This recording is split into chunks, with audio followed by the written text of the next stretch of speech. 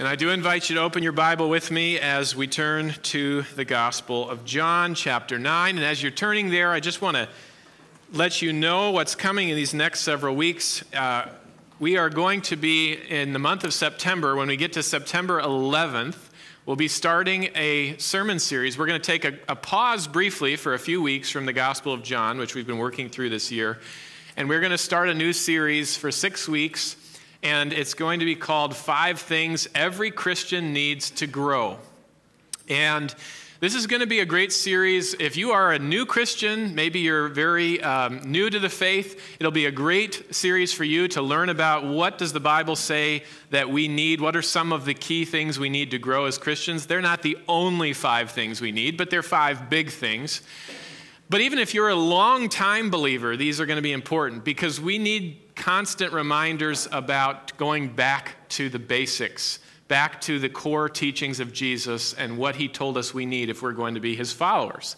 It's easy to drift away from those things. The last couple of years, especially with COVID, a lot of people have gotten out of spiritual habits that they had previously been in, and when you get out of those habits, it's very hard to get back into those habits. So we're going to sort of go back to the basics, talk about what does Jesus say that we need to do and to be as his followers.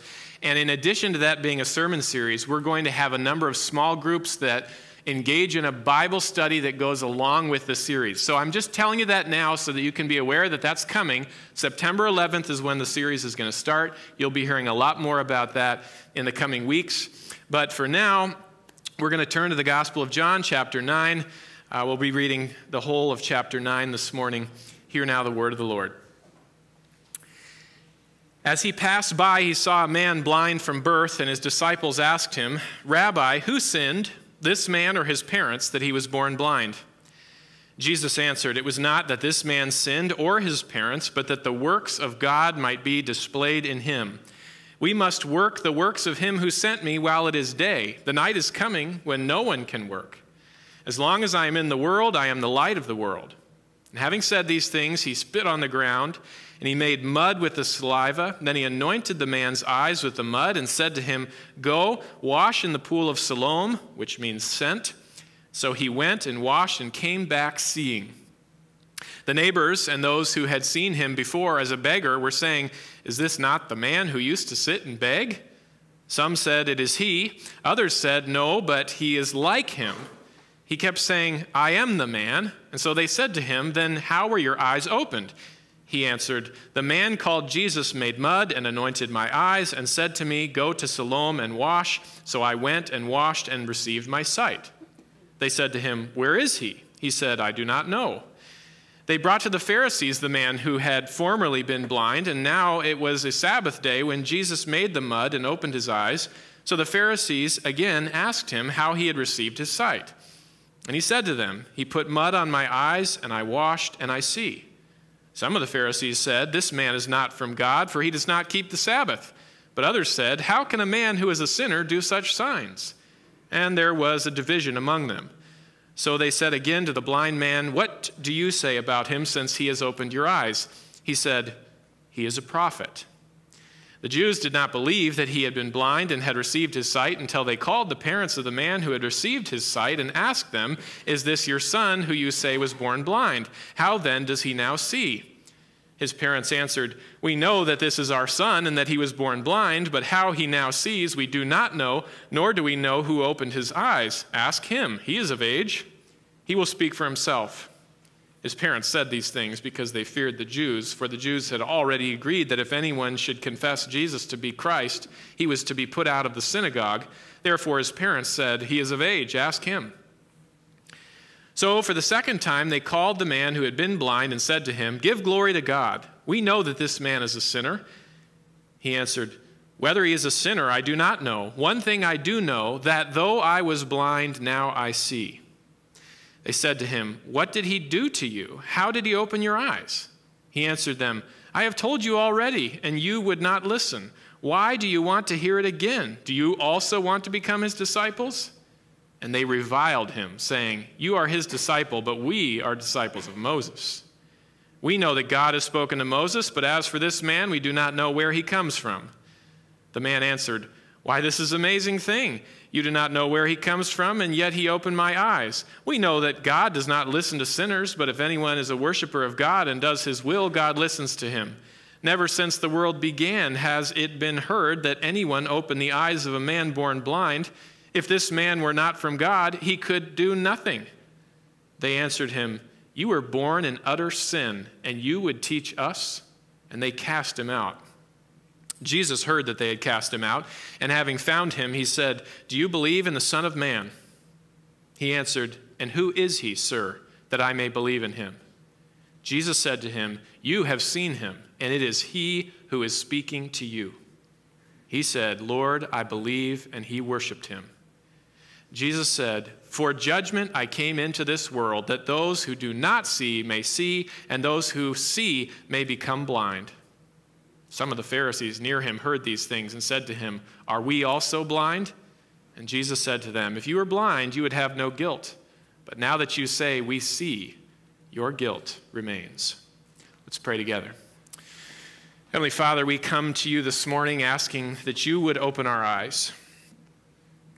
Lord, apart from the illumination of your Spirit, we cannot know you, we cannot understand your word, we can know nothing. But we thank you that you have revealed yourself to us through your word. And so now we ask that you would illuminate your word for us so that we can understand it this morning, so that we can believe it, and so that we can obey it. And we pray all these things in Jesus' name. Amen. I've always been somewhat fascinated by the grandeur, I guess you might say. I don't know if that's the right word, but the size and scope of the Mississippi River. It's the second longest river in North America, flowing 2,350 miles from its source at Lake Itasca to the Gulf of Mexico. So it's an incredibly long river, but it's also a river that has an incredible volume of water. I was looking up these stats, and it's amazing. Apparently it discharges 16,792 cubic meters of water per second into the Gulf of Mexico. One of the things I've always found fascinating about the Mississippi River is how much it varies in terms of its width. So at the most northern section, there are parts of it that are only between 20 and 30 feet wide. But as you go further south, it gets considerably wider. Apparently, the widest part of the Mississippi can be found at Lake Winnibigoshish. I'm hoping I pronounced that correctly. That's in Minnesota. You thought all the hard-to-pronounce names were here in Wisconsin. Well, not just in Wisconsin. Lake Winnibigoshish in Minnesota, it is wider than 11 miles at that point. The widest navigable section in the shipping channel is in Lake Pepin, where the channel is approximately 2 miles wide, and 2 miles is still pretty stinking wide. I once heard someone say that when we think about spiritual awakening or spiritual conversion, that process is a bit like swimming across the Mississippi River from one bank to the other side.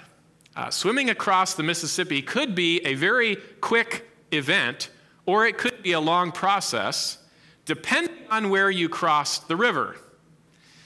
And in the same way, for some people, spiritual conversion is very sudden and instantaneous. You see examples of this in the Bible. So for instance, Levi, the tax collector, also known as Matthew, had a very instantaneous, sudden spiritual conversion. Jesus walks up to him and says, "Come and follow me." He just gets up and walks off, and he does a 180, and in basically a split second, this man has a conversion, and his life is turned around. The Apostle Paul had a very sudden spiritual conversion where he's on the road to Damascus, this blinding light comes from heaven, and a voice speaks to him, and basically in a day, his life is changed. So we can see that for some people, the process of spiritual awakening is very sudden and it's instantaneous. However, there are others for whom it is a gradual crossing over. It's a gradual process, and for some of you, you might be able to relate to that. Maybe you're sitting here this morning, you're a believer in the Lord Jesus, and you can't point back to a specific day or a specific moment in time when you were spiritually awakened, but that process for you was a period of weeks or maybe months or maybe even years. It can be gradual, it can be instantaneous. We see both kinds of things even in Scripture. In John chapter 9, we encounter the story of this man who is blind from birth. And this chapter starts with just a physical healing of this blind man. But what I want to show you this morning is that as this chapter goes on, it's really not a chapter about Jesus opening his physical eyes. It's about Jesus opening his spiritual eyes, and it's a spiritual awakening that we have in this chapter. But it's not a sudden and instantaneous one like we have with Paul or Levi. It's a gradual one that unfolds over a process that takes time. Look at the beginning of the chapter again. It starts with these words. It says, "As he passed by, he saw a man blind from birth, and his disciples asked him, 'Rabbi, who sinned, this man or his parents, that he was born blind?'" Now, the disciples are operating with an assumption here. It's a faulty assumption. They were assuming that all sickness and suffering was directly related to personal sin. So they see this man, they see that he's born blind, and they think, well, either this man is a real serious sinner or his parents were real serious sinners, and this blindness is God's judgment because of something bad that they did. Now, we should note, there are occasions where sickness or suffering is due to our own sin, and you see that in the Bible. For instance, when Miriam was disobedient to God, God struck Miriam with leprosy as a direct result of her disobedience. And you could find other examples as well, where sometimes sickness or suffering is the result of disobedience to God, but the Bible makes clear that not all sickness or suffering is the result of personal sin. Some of it is due to the fact that we simply live in a broken world where broken things happen. Jesus makes it clear in his response to the disciples. He says in verse 3, "It was not that this man sinned or his parents, but that the works of God might be displayed in him." In other words, Jesus is saying this man's blindness has a greater purpose in God's plan, that God was going to use it to display his glory. That in and of itself is a comforting reminder that when we go through, as believers, suffering, when we go through trials, when we go through pain, none of that is ever wasted by God, but that God uses those things for our good and for his glory. We may not always be able to see how he is using it, but he does. I like these words from R.C. Sproul. He writes, "Only God knows why we go through the things that we do, but the promise of God is that he brings good out of everything that befalls us and uses the worst pain, the worst suffering, the most confusing events in our lives to bring about, ultimately, his glory." This is what Jesus wants the disciples to see. And then verse 6, if you jump ahead to verse 6, after he talked with them, having said these things, he spit on the ground, made mud with the saliva. Then he anointed the man's eyes in the mud with the mud and said to him, "Go wash in the pool of Siloam," which means sent. So he went and he washed and he came back seeing. Imagine what that would have been like if you were that man. This isn't a man who was born with good eyes and then became blind later, so he has some kind of reference point to understand what certain things looked like. He had never been able to see, and so he was seeing everything for the first time. He was seeing light for the first time. He was seeing people for the first time. He was seeing nature for the first time. He was seeing everything for the first time, but there was one thing I believe that he wanted to see more than anything else, and I think that was Jesus. He wanted to see the man who had healed him. It says he came back seeing. And I'm reading between the lines here, but why did he come back? Perhaps it was to see the one who had healed him, among other things. So he came back. And it's at this point that we begin to discover that this story is really not about the miracle of a man receiving his physical sight. There's a much greater miracle that's going to take place, and that is this man's spiritual sight being restored.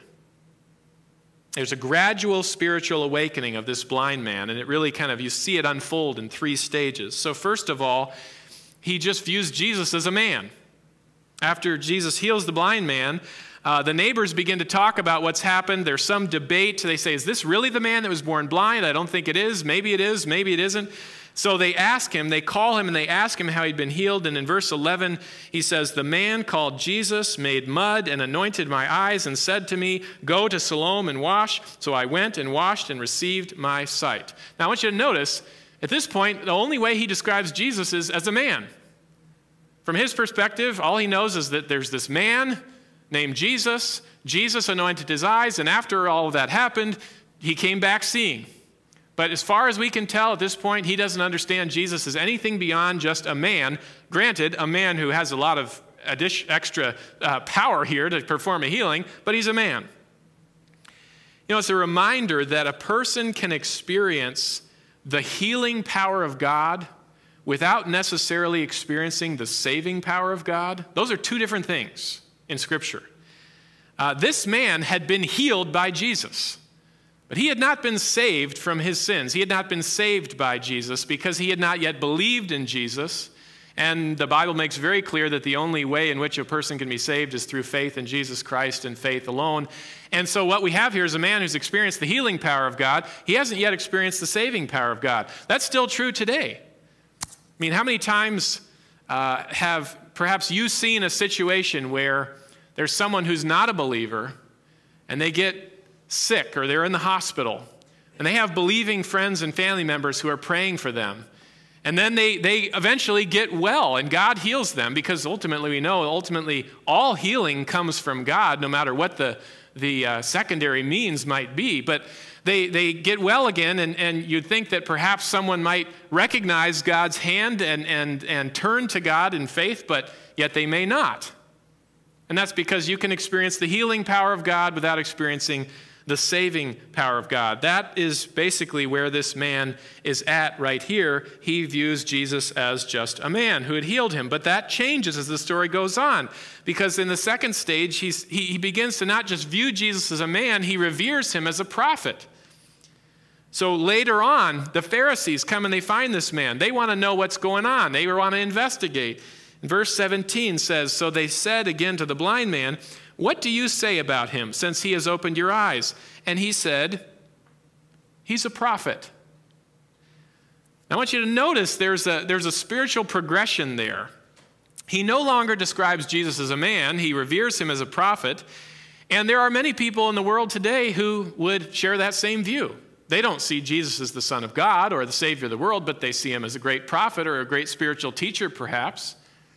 I mean, the second largest religion in the world is Islam, and within the religion of Islam, Muslims view Jesus as a prophet and actually have a very high regard for Jesus as a prophet. And in a sense, those who view Jesus as a prophet, they are correct that he was a prophet. He came to speak the word of God to us. But the problem is, he's much more than a prophet. The problem with those who view Jesus as a prophet is not that they're wrong, it's just that there's so much more that they haven't grasped. Jesus is not merely a prophet. He's not merely a great teacher. He is the Son of God and the Savior of the world, and that is who he claimed to be. You can either accept it or you can reject it, but that is what Jesus claimed. At this point, when the Pharisees questioned this man, it's clear that his understanding had progressed. He was moving closer to the truth, but he had not yet arrived at the truth. His spiritual eyes had not yet been fully opened. And so then you see the third stage of his awakening is that he doesn't just view Jesus as a man or revere him as a prophet, but he eventually worships Jesus as God. You look ahead in this story as it continues, the Pharisees eventually question this man a second time. And after arguing back and forth with him, they cast him out of the synagogue, and we'll come back to that in just a minute. But after Jesus finds him, and they have this conversation, and it's amazing. It's an amazing conversation. Verse 35 says, Jesus heard that they had cast him out, and having found him, he said, do you believe in the Son of Man? Son of Man was a title from the Old Testament that was really a divine title that Jesus used for himself. And he says, do you believe in the Son of Man? He answered, and who is he, sir, that I may believe in him? Tell me who he is. Jesus said to him, you have seen him, and it is he who is speaking to you. In other words, translation, I'm standing right in front of you. Do you believe in me? And he said, Lord, I believed, and he worshiped him. Now, I would argue it was at this point that he became fully awakened and believed in Jesus.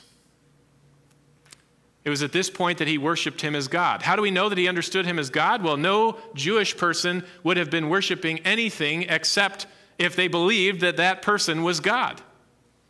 And it's interesting that Jesus doesn't tell him to stop worshiping.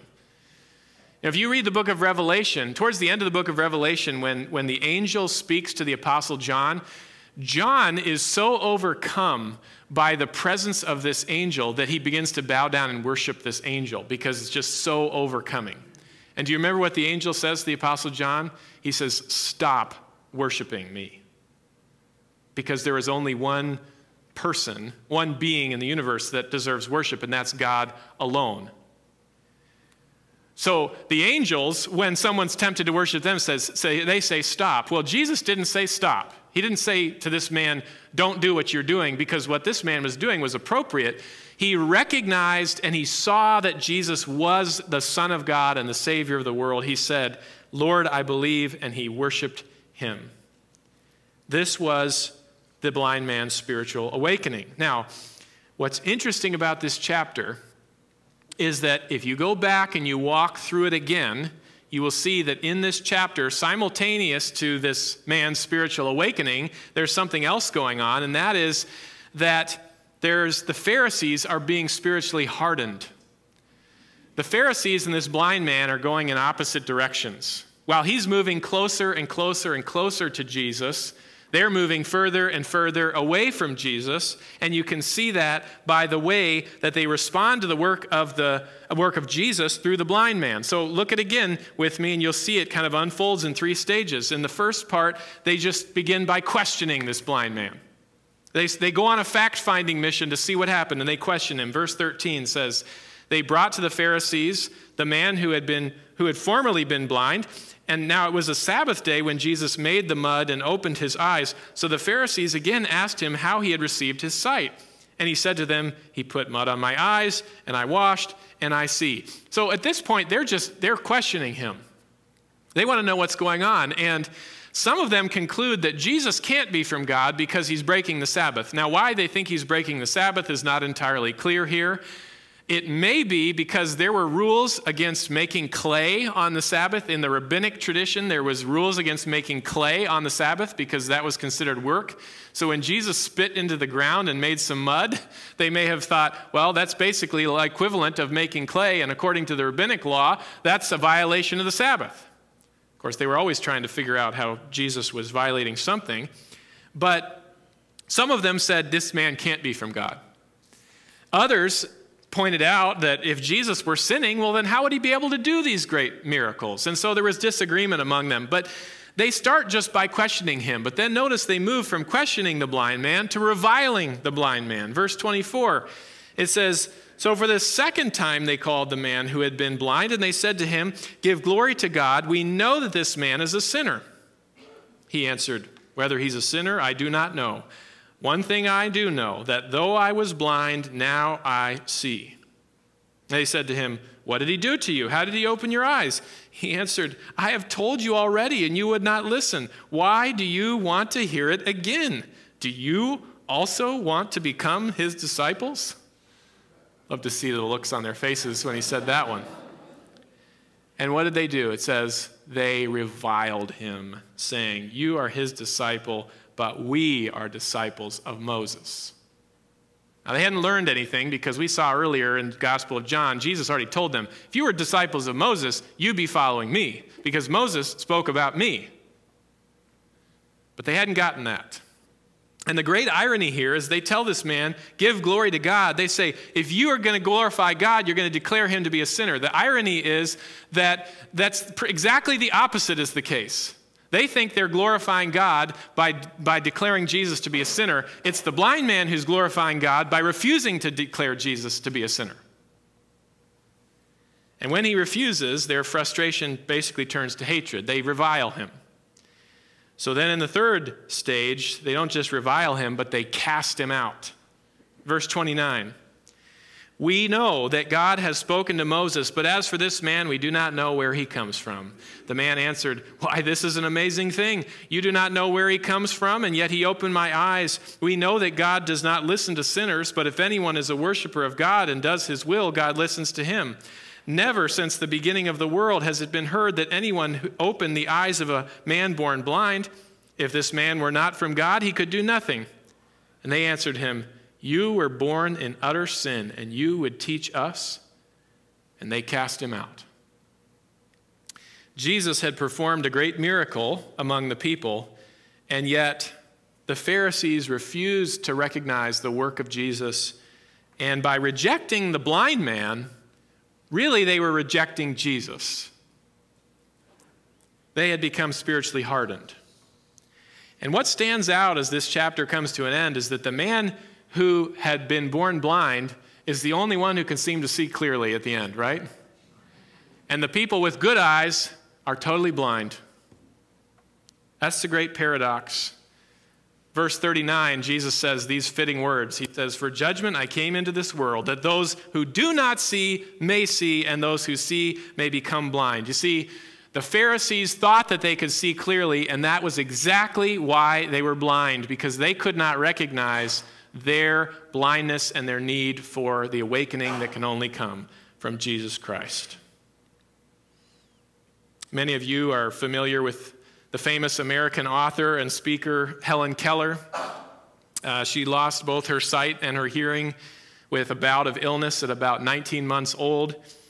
And for a time, she communicated primarily using home signs until the age of 7, when she met her first teacher and lifelong companion named Anne Sullivan. And in referring to Anne Sullivan, Helen Keller wrote these words. She said, gradually I got used to the silence and darkness that surrounded me and forgot that it had ever been different until she came, my teacher, who was to set my spirit free. If you're a believer in the Lord Jesus, you could basically say those words, but in a much, much deeper and a much, much more profound sense about the Lord Jesus. Because what the Bible makes clear is that every single one of us is similar to the blind man in John 9. We are born blind. Now, I'm not talking physical blindness here. I'm talking about spiritual blindness. Every single one of us is born in spiritual blindness. And for many of us, we get so accustomed to that blindness that we don't even realize that we are in darkness until Jesus comes and he opens our eyes and he sets us free. And unlike Anne Sullivan, Jesus is not just a teacher. And he's not just a prophet. He's the Son of God. He's the Savior of the world. And he's still opening the eyes of men and women and boys and girls today. So I invite you to turn with me to the Lord Jesus in prayer. Lord Jesus, we thank you for your grace. For those of us who are sitting here this morning, Lord, and we are believers, and we know you, we thank you for opening our eyes. We thank you for taking away our blindness, for removing the scales and helping us to see clearly and to trust in you. And Lord, there may be some of us sitting here this morning who are still not fully aware or awakened to the reality of who you are. There may be some of us sitting here this morning that are like the blind man, but we're in the middle of that journey somewhere and they're not fully aware. I pray that you would open the eyes of any who do not fully know you and help them to turn and to trust in you, to do what the blind man did and to say, Lord, I believe and I worship you. We thank you for your grace. We thank you for your love. And we pray all these things in Jesus' name. Amen.